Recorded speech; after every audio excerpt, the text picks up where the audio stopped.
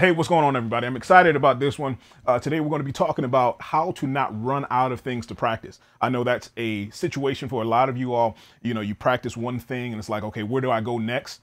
We're going to be showing you how to switch up your practice routine in this lesson. So let's go. So if you've been following for a while, you may have seen this exercise. I've done it before way back. It's actually the alternating arpeggio exercise going between the major and the minor 7 arpeggio going up the scale. So for those of you who are new, I'm going to show you really quick. It's a C major 7 arpeggio and C minor 7 arpeggio. C, E, G, B. That's the C major arpeggio, second finger, first, fourth, third. Then on the same key, on the same note, you do C minor, 1, 4, 3, 1, which is C, E flat, G, B flat. Okay, so very quickly, the exercise was alternating between the two, the C major and the C minor arpeggio, all the way up the scale chromatically. So just for an example,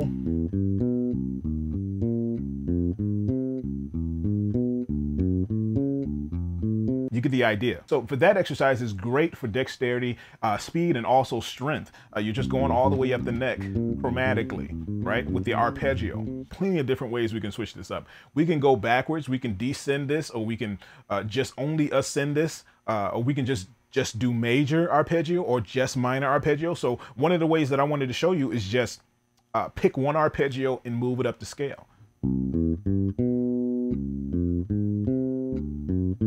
A little bit trickier. The other one kind of fell right in your hands, kind of fell right where your fingers are supposed to go.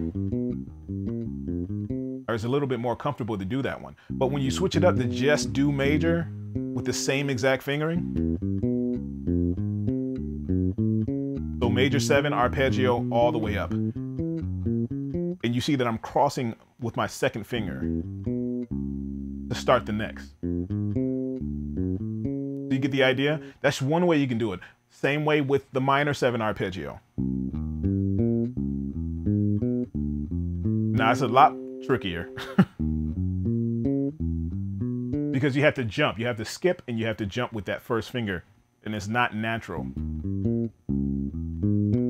That movement is not natural, but that'll help you with your skipping. The other way that I talked about switching this up is descending this exercise. So you can only do major descending, or you can only do minor descending, or you can alternate the two just descending, because we haven't done that yet either. So there's plenty of ways where you can switch up these exercises to where you're getting combinations of fingerings and shapes that you have never played before, or that you're just not used to. And that's the whole idea. You have to be able to play something new to be able to grow, to be able to play something you've never played before. So here's descending major 7th arpeggios, starting with C major.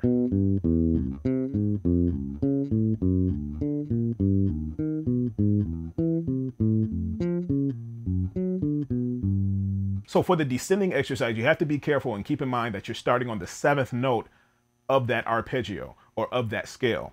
So if I'm doing C arpeggio, the major 7 arpeggio, I'm starting on a B. Okay, if I'm descending this. Same thing for the next one. I'm doing a C sharp major 7 arpeggio. I need to start on the C, the high C. So just keep in mind that's where your third finger needs to land. So same thing with the descending minor 7 arpeggio. If you're playing the C minor 7 arpeggio, you need to start, if you're descending, you need to start on that last note, which is that B flat. Okay. And here you're doing some skipping again.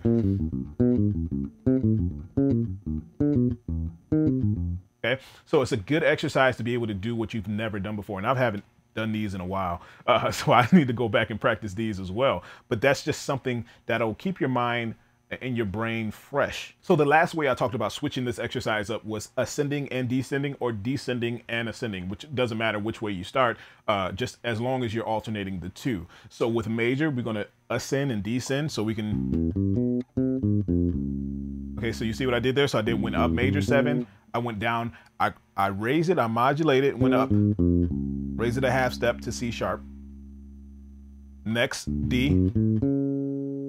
Now, you just be conscious of where you're leaving off, just to make sure you're playing that last note if you're descending, that 7th note, or the root note if you're ascending. So if you're doing that same thing with the minor, we're going to ascend and then descend. Okay, so it actually works out pretty well. you just slide that first finger up a half step to get to the next minor 7 arpeggio.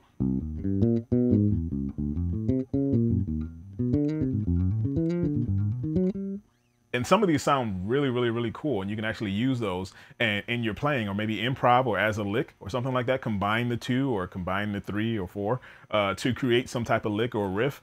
It's awesome. It's endless possibilities. I mean, there's other ways too. I'm going to talk about that in a part 2 of this, and there's other ways to be able to switch this exercise up or any exercise up, and I'll show you guys in the next tutorial about what I'm talking about. All right, so check it out. Let me fill you in a little bit. Don't think that just because you've learned an exercise and conquered an exercise that you can put it off to the side and forget about it. Just like I showed you, there's tons of ways to do one exercise. We just did it maybe 12 different ways. Okay, so just like with this particular exercise that we were doing, something as simple as an arpeggio, we were taking the minor 7 and the major 7, flipping them back and forth. We were doing them different ways. We were doing just major, just minor, ascending, descending. So as you can see, you have no excuse whatsoever. Just challenge yourself and see what you can come up with.